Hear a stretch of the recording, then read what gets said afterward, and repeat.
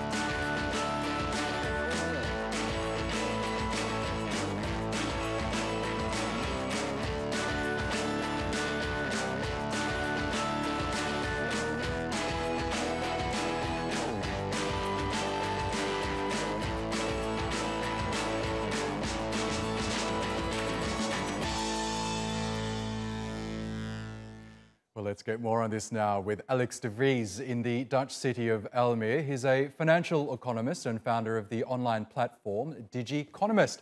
Welcome to the program, Alex. Now, we know Dogecoin was started literally as a joke to basically satirize the proliferation of cryptocurrencies, but now it's actually exceeded around $50 billion in market value, exceeding the worth of more established companies like Marriott, Ford, and even Kraft Heinz. So given that this is happening, is Doge still a joke?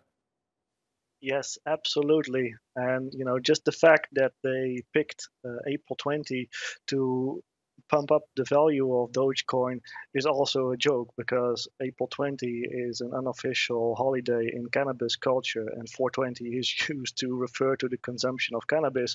So it's been a joke from start to finish.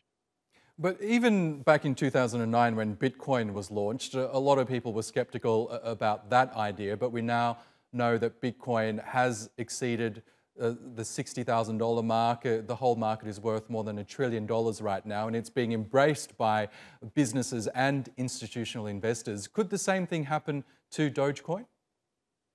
Well, it seems extremely unlikely, especially given that the price of Dogecoin is openly being manipulated. Like today, the communities of Dogecoin are openly working together to push up the value of Dogecoin higher. And from an investor perspective, that is a huge risk. So you don't want to put your money in something that is so manipulated.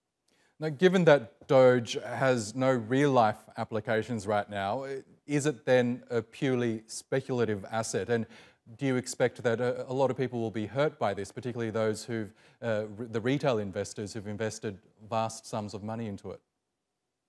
Yes, sadly, yes. It's not the first time this year we see an online community driving up the price of an asset. We have seen it happen, for example, before with GameStop, and also a lot of people ended up getting hurt over there. So I don't see why this would be any different. So explain to us then what makes Doge different from Bitcoin and Ethereum, the world's second largest cryptocurrency. Well, Dogecoin is actually a copy of Bitcoin, except they took off the logo and they put a dog on it. That was part of the joke. So in essence, the technology isn't that different from Bitcoin or Litecoin. It's just that they never intended this to become something that was equally serious. Okay, now we have seen a boom in spending on cryptocurrencies over the last 12 months. Many analysts say that's the result of economies being awash with stimulus money, also the rise of online platforms that allow people to trade in crypto without paying any fees. Do you expect that trend to continue, or is this a bit of a fad? Well, I do think that this general trend will continue on. Like, even if Dogecoin fades, there will be another one popping up, and even every other day we see a new boom in another cryptocurrency. So this is not a trend that will disappear. It might just be Dogecoin that will go and may go higher before it crashes. But even if Dogecoin fades, there will be another asset that people will invest in.